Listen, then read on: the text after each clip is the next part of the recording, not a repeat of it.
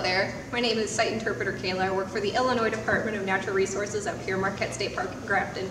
And welcome to your self-guided, socially distanced bald eagle tour.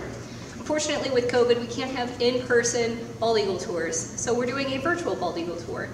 Here with me today is Scott Isringhausen, and he's going to tell you guys a little bit about bald eagles and why this area has so many of them. So I hope you guys enjoy. Hi, how's everybody doing today? For those of you who do not know me, my name is Scott Isringhausen. I work with the Illinois Department of Natural Resources, actually for the Division of Fisheries. In saying that, I did start the Eagle program here at Pere Marquette State Park approximately 30 years ago. Believe it or not, this is truly one of the very best places in the entire world to view our bald eagle in its natural habitat. The eagles primarily come here because of their favorite food. Their favorite food truly is fish. As the waters in the far north freezes, it pushes the eagles down into this area. They come from the far north. They primarily come from Minnesota, Wisconsin, and Canada. In saying that, fish is their favorite food. Their second favorite food comes from waterfowl. Ducks and geese are truly the second main source of food for our national bird. But we also think about this area. This area is so fabulous because of the two rivers actually meeting in here. Right in the town of Grafton, we have the Illinois and the Mississippi River, which meets.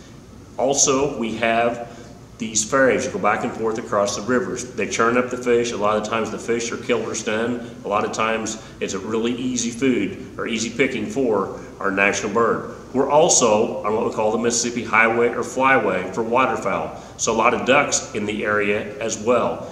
When it gets really, really cold and the rivers really tend to freeze up, at the back sides of the lock and dams, we will always have open water. We have a couple of the locks and dams in this area as well, so there's always open water behind these dams as well.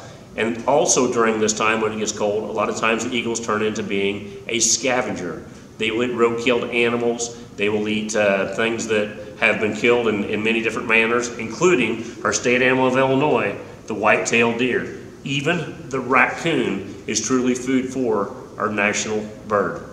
Whenever bald eagles mate, they mate for life, and they keep coming back to the same nest each year. They add a new layer of limbs and twigs until eventually this nest can become absolutely huge.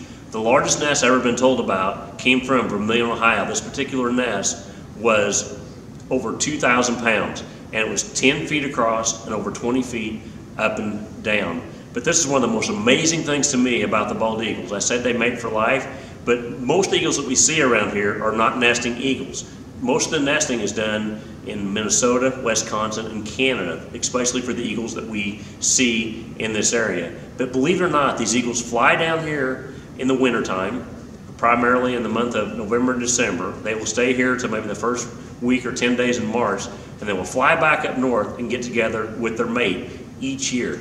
How do they know who their mate is, where their nest is? I find that to be truly, truly amazing. And also when they make this journey south, they not necessarily stay together with their mate like I just said. So in saying that, kind of like separate vacations. So kind of keep that in mind. I think that is the most amazing thing truly about our national bird. And we think about the nest. I said they become very large, and they do. But the inside of the nest would look real similar to what this nest right here does, although a lot larger. It would be lined with grasses and mosses and sometimes some leaves. The eagle eggs look white, an awful like a big chicken egg. They're 3 inches long, 2 inches round, and they are white in color. And like I said a while ago, it takes the eggs 35 days to hatch.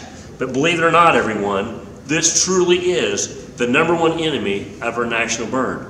Now, it's not so much of the big bird right here, but what raccoons will do is they will climb up into the nest. And a lot of times they will rob the nest. They will eat the eggs. They will eat the eaglets. All these things truly are food for our national bird. So keep that in mind. But now, believe it or not, if mom or dad have to see what's going on, this raccoon truly can become table food for the bald eagles. Now, in saying that, I mentioned their talons. Their talons that you see right here are razor sharp. They're over 2,000 pounds per square inch. Will be like me taking a knife or nail and putting it in that rock fireplace that you see behind me here. When I first started working, it used to be called the Illinois Department of Conservation, now the Illinois Department of Natural Resources, over 30 years ago. And at that time, the eagle was very, very rare. It was actually an endangered species. I grew up in this area, went to high school in Jerseyville, and in saying that, I never even knew there was eagles around here. But the number one reason for the sharp decline for the bald eagle was because of a pesticide. This pesticide is known as DDT. It was not directly killing the big eagles here, but what it was doing is it was greatly reducing the reproduction. Whenever the eggshells were laid, the eggshells are so thin because the high concentration of DDT, the eggs would absolutely shatter or crush. So the DDT truly did horrible things for our national bird. The number two reason for death was from what we call lead shot poisoning. The hunter would go up and he would shoot the duck was weakened or crippled, and this is the duck or goose that this guy was going after. It's kind of like meat. The easier he can get his meal, the happier he was. And it doesn't take very much lead to actually kill this big, beautiful, bald eagle here. But the eagle started making a strong comeback. It went from endangered, went to threatened, to now protected. If you or I got caught with an eagle feather, we could be fined and we could actually put in prison for actually having possession of an eagle feather. So again, the eagle's here to stay, and it's something that we see more and more each winter. The bald eagle is our national bird. Believe it or not, the males and females look identical. The only major difference is size. A female eagle can weigh as much as 14 to 15 pounds, and a male eagle as much as 8 to 9 pounds. So quite a size difference between the male and female. What I like to tell everyone, it's kind of like people. She rules the roost, especially when it comes to birds of prey. Now, when an eagle has their wings out, they're very, very flat, and they have a wingspan between 6 1/2 to 7 feet. Some books will say as much as 8 feet on the wingspan of a large female bald eagle. In saying that, their eyesight is also very special. They do not have one, but they have two different types of visions. First of all, they have what we call monocular vision, which means they can take one eye and focus on one object, and take another eye and focus on another object. Or they can take, like you and I, looking for a pair of binoculars, and we call this binocular type vision. It is said that an eagle can see a fish as much as a half a mile away down the water, can see a rabbit run across the ground as much as 2 miles away. So again, their eyesight is truly very, very, very good. And if someone tells you a bird is stooping, that's a fancy name for a dive. When eagles dive, they dive at speeds that exceed 100 miles per hour. Now, in saying that, you can see that these birds look very big. This probably is a female bald eagle because it is pretty big. But believe it or not, they start out from an egg. The eggs are laid. It takes the eggs 35 days to hatch, and within 72 to 75 days, this bird looks real familiar to what this guy does right here. In saying that, if you see a baby eagle that's born, it's very, very small, from a few ounces in size, and sometimes it actually doubles in weight. So they truly do grow at a very, very fast speed. In saying that, you can see that this is what we call an immature or a young bald eagle. Eagles do not actually get their white heads or their white tail feathers until they're between 4 1/2 to 5 years old. The eyes, the beak right here have not changed to the bright colors that you see right here. In saying that, this typically happens between 2 to 2 1/2 to maybe as much as 3 years in age. The eagle is a very long-lived bird. In the wild, he's been known to live to be as old as 40. In captivity, as much as 50 years, with a reproductive life of 25 to 30 years. So again, the bald eagle is a very, very long-lived bird.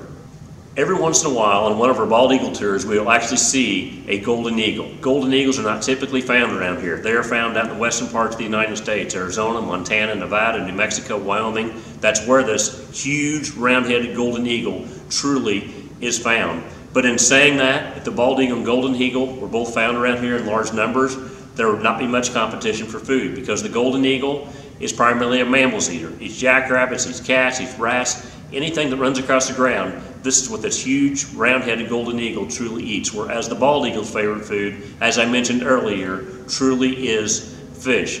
Now, the bald eagle, he nests in the tops of the trees. A lot of times the golden eagle will choose rocky ledges. So quite a difference between the golden eagle and the bald eagle as far as their nesting habits. But if you happen to see an immature golden eagle or an immature bald eagle and a golden eagle, you may not be able to tell the difference. And if you happen to see a big golden brown bird flying above the rivers in the wintertime, you can pretty much assume that it's not a golden eagle, but it truly is our national bird, the bald eagle.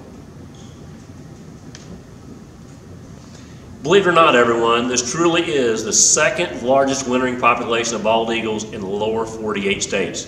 The number one area is in Alaska, an area called the Chilkat Valley in Alaska. They have more eagles than what we do year-round. The number one area, most winters, is way out west of the states of Northern California and Southern Oregon, an area called the Klamath Valley. But believe it or not, folks, this truly is the second largest wintering population for bald eagles in the lower 48 states in the wintertime. And I think everyone should feel very, very privileged and very, very special for having our national bird in these very large numbers right here in most of most everyone's backyards. And the eagles that fly out into the western part of the United States are primarily coming from Alaska, and they follow the coastline down. The eagles that we're seeing here are primarily from Minnesota, Wisconsin, and Canada, and they follow the Illinois and the Mississippi rivers down into this area or this vicinity. So just think about it. We truly are very, very fortunate, and if anybody has any questions about the Bald Eagle program or about eagles in general, please call 618-786-3323. Thank you very much, everyone. On the beach at Waikiki lives a maiden I used to know. Her name is Lulu, she's Makey. You'll see her when you're out that way.